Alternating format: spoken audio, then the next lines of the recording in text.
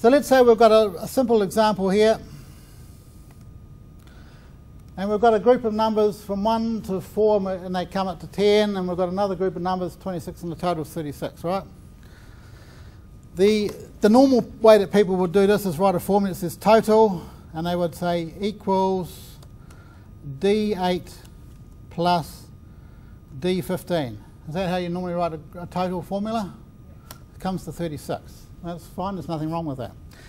My alternative is to write a formula that says equal sum, add up the whole column.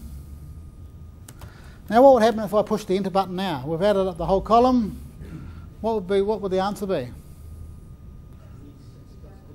Be 36 plus, be exactly double what we're expecting, right? Because we're adding those 4 numbers which add up to 10 plus the 10, and those 4 numbers add up to 26. So what I'm going to do is divide by 2. And it comes back to the same answer, 36. And you might say, well, why would I bother with that? Well, let's say you're now updating the model and you want to add another group in there. We simply add a few more rows. And this time we're going to have X, Y, Z.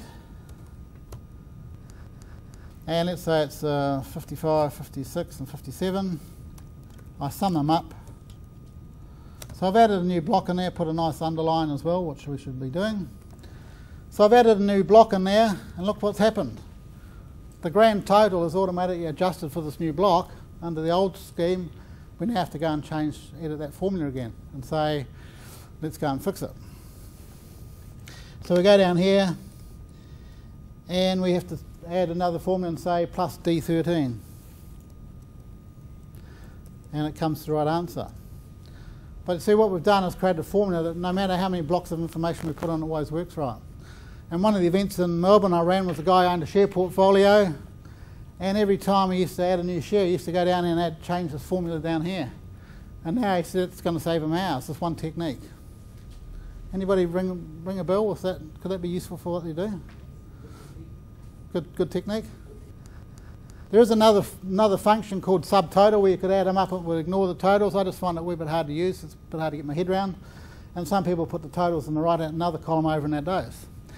But this sum divided by 2 is just one of those techniques that I've just found useful over the last 20 years, and it means it's automatically correct. The only trick is you need to make sure you've got a subtotal after every group of numbers. That's the small penalty you have to pay.